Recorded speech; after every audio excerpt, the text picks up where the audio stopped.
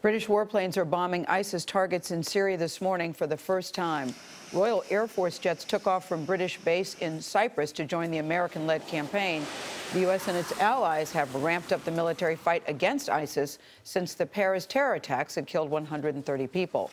Before Norah left for California, she spoke with President Obama at the White House. She asked about the threat of ISIS-related terror attacks here at home. The FBI now has active investigations into ISIS sympathizers in all 50 states. You've had more terrorism-related arrests in 1 year since September 2001. Do you think Americans are living in a bit of fear that Paris could come here? Well, there's no doubt that they are. What I try to do is to make sure that people understand the threat is real. We have to be vigilant. But we also can't panic and we can't respond out of fear.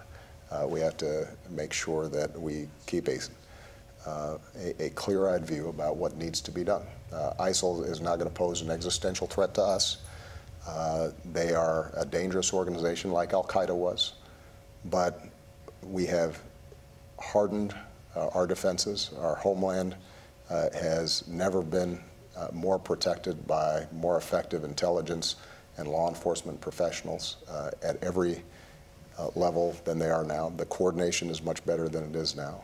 If you look at the number of successful terrorist attacks that have occurred, we have disrupted a lot of them. But the dangers are still there, and so we just have to keep things in perspective. And the American people should feel confident that we're going to be able to defend ourselves and make sure that we have a good holiday season and go about our lives. I said this repeatedly overseas. ISIL only wins if we react out of fear and start changing how we live, violating our values. They can't win on the battlefield. They can kill some innocent people, but that's not a victory for them if we respond appropriately. Norah joins us now from San Bernardino. Norah, having spoke with the president, do you get the sense that he feels an imperative to reassure the American people at this moment? You know, Charlie, I think that's exactly right. He is playing the role as calmer-in-chief.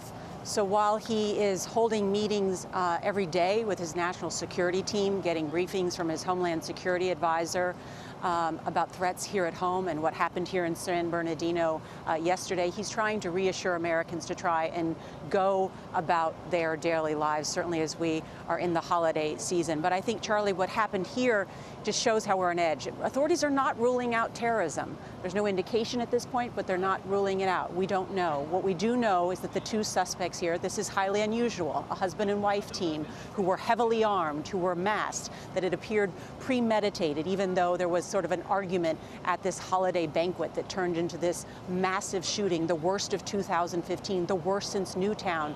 So I think you do have the sense, and that's why I asked the president that question yesterday, because I myself have felt it traveling, a sense of fear and a sense of sort of looking around, am I safe where I am? And so I think the president there, as you saw, was trying to play that role of calming people, that you can't let terrorism distract you from your daily lives. That is a very good summary of this morning and a sense of where we are. So many questions and fewer answers.